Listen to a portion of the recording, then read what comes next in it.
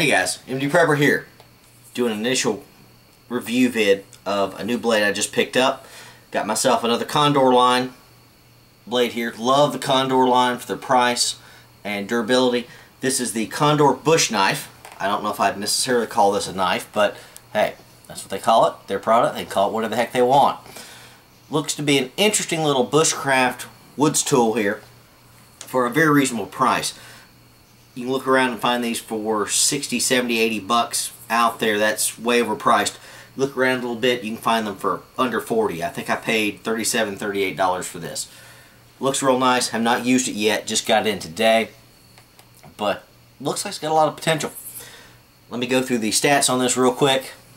It's 420 high carbon stainless steel, which it actually says here on the blade. Don't know if you can see that there, but just below the Condor emblem you can see that. This is the first of the Condor line I think that I've had that actually has the steel stamped onto it, so you know what it is. Polypropylene grips, which are just about indestructible, used a lot on your cold steel line and all that.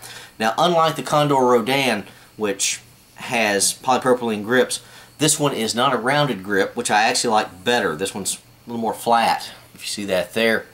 So that's not going to roll around on in your hand as much, which I think is a great asset. I like that a lot better than your rounded style handles overall. And the patterning on this is definitely a lot grippier than the standard Rodan or everything else, which could be a little slippery if wet. This has sort of a wood grain on it, which I'm not sure if you're going to be able to see in the picture of the camera. There we go. That's fairly decent. Same on the other side. Of course, has a brass lined lanyard hole on this end, which is also nice. Does not appear to be full tang necessarily, but it's darn close. Using my magnet, my super strong magnet, it came to about here or so before the magnet gave up and didn't feel anything else. So probably closer to 3/4 tang, but anyway, should be durable enough. Only thing that really concerns me about this up front is the thinness back here. I don't know if that's just as thin throughout, but obviously if it was absolutely full width, it's going to be too wide to hold on to. Now you got your notching here. I'm not entirely sure what that's for overall, but seems to be that this is for gripping up on this. If I need to do some finer work, I could do so with this blade edge right here. If I need to for chopping vegetables or something, just woodworking, finer tasks. Don't know why I would need this back one here necessarily, but maybe if I've got big hands, something like that's going to fit. If you flip it around, you also got this cut out up here, and that would be okay if you need to use something in here for quicker work, for chopping off and clearing off brush, something like that, real quick and easy. Obviously got the eye of the Condor here, which makes this thing look like just an absolute kick-ass, badass blade.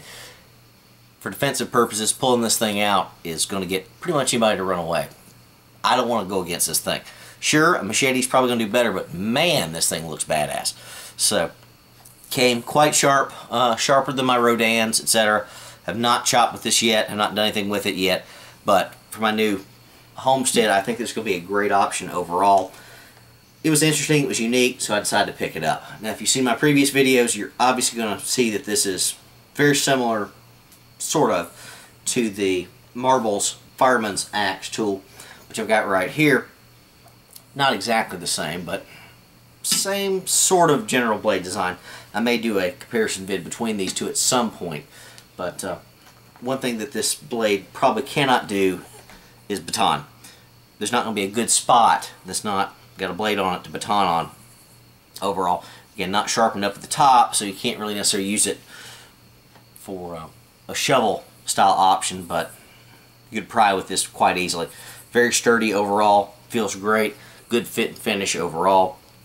Like I said, you know, slashing, chopping type options here, and just a basic straight blade on this end. So lots of options for this thing. Again, like the rest of the Condor line, comes with an excellent leather sheath right here. Single snap on this, which I honestly expected something kind of funky and odd, but the single snap is actually quite nice.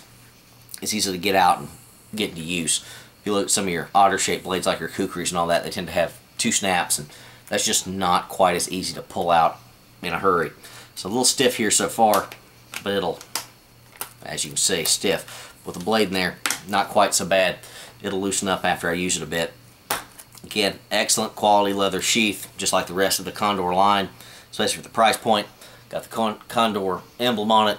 This sheath's not quite as perfect as some of the other ones. If you can see that, maybe.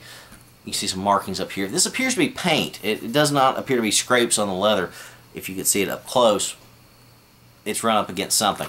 Now, got the little dangler style sheath here on the back side, which when I tried it out when I first got it in this evening, I found to be quite nice. This rides quite high for the blade itself. The way this whole contraption works,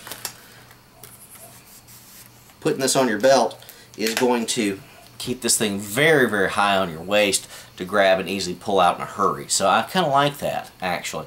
I was worried about the sheath and just the odd shape of this thing, but this on my left hip rides quite high, like a high ride holster almost, except you got a big blade here on the backside. But taking it out and deploying this thing is going to be fairly easy overall, I think, compared to other odd shaped blades that I've seen. So just want to do this little initial review with initial impressions and all. Seems nice. I think I'm going to like this a lot. I'm going to try and use this weekend whenever I get the chance out in the woods, just play around with, see how I like it. So I think this is another win from the Condor line. Again, under 40 bucks. Probably not my first blade I would ever choose, but hey, anything is good if you need it. And again, this thing will probably be a niche market style blade, but I like it. Anyway, guys, I will do other reviews once I've used this thing a little bit more. Just thought I'd give my thoughts. Any Prepper, out.